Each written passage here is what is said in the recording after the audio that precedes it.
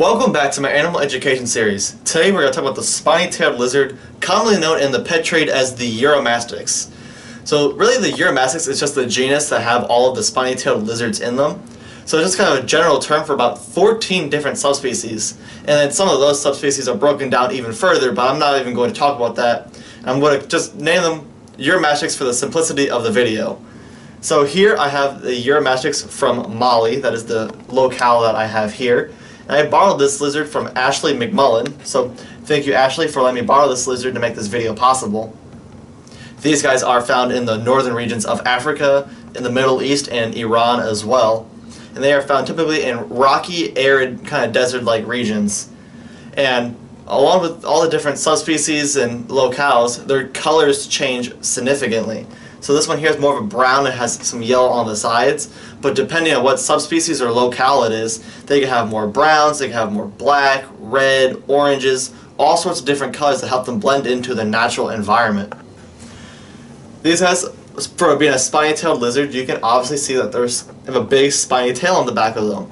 So that tail kind of helps them defend from predators. If a predator is getting too close, they will turn around and kind of hit them with the tail, which for a smaller predator is going to hurt a lot more than some of the other predators, which I'll get to later. Some of the other defense strategies that they have is that they'll turn around and hiss and show off their tiny little teeth in their mouth, which really does not look that intimidating to us, but for some predators it might be kind of intimidating to be hit with the tail and then hissed at.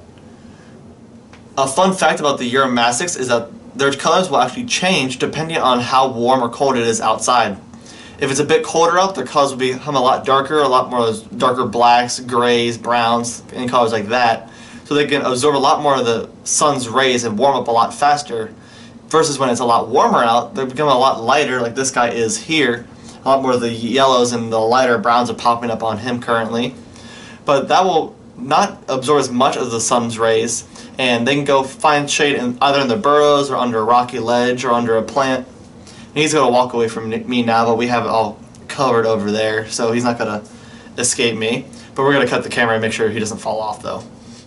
Alright, we moved him back, and I gave him a piece of cabbage to see if he'll take that as some sort of a peace offering, to see if he'll chill out there. But it was not working off camera, so I doubt it'll work on camera. An interesting fact about these guys is that they can lay anywhere from 5 to 40 eggs, depending on the subspecies. Now, 40 eggs is a lot. But with a lot of reptiles, they do lay a lot of eggs because out in the wild, it's kind of a survival tactic that these animals are going to go out in the wild and a lot of them are going to get preyed upon and not exactly make it to adulthood. So they have a lot of offspring for a higher chance of more adults out in the wild. But when they're coming right out of the egg, my bad, they'll be about 2 inches long from nose to vent. He just hit my dad in the wrist with his tail. Let's hope he chills out there.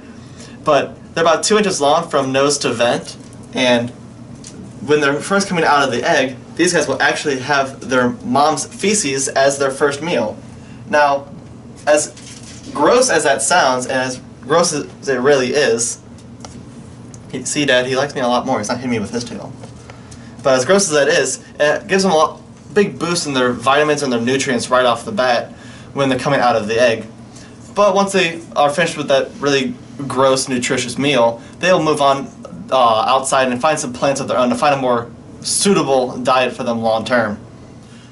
Some of the animals that will try to eat various Uromastyx are anywhere from African wild dogs, hyenas, snakes, birds of prey. We have the African golden cat, which I really didn't know was a thing until this video. And then we also have sand cats, which are a small species of cat that looks oddly like a domestic cat, but they'll try to eat these guys as well. And granted that they're not a super huge animal, so they have a lot of potential predators out there. There are also nomadic tribes in the northern regions of Africa that try to eat these guys as well, because they are quite plentiful.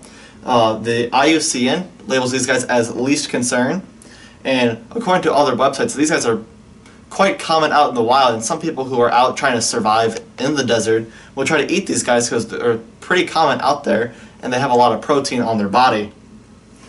Now, as I mentioned at the beginning of the video, these guys are quite common pets for people who are getting into the like reptile pets and things like that, because they are mostly vegetarian animals.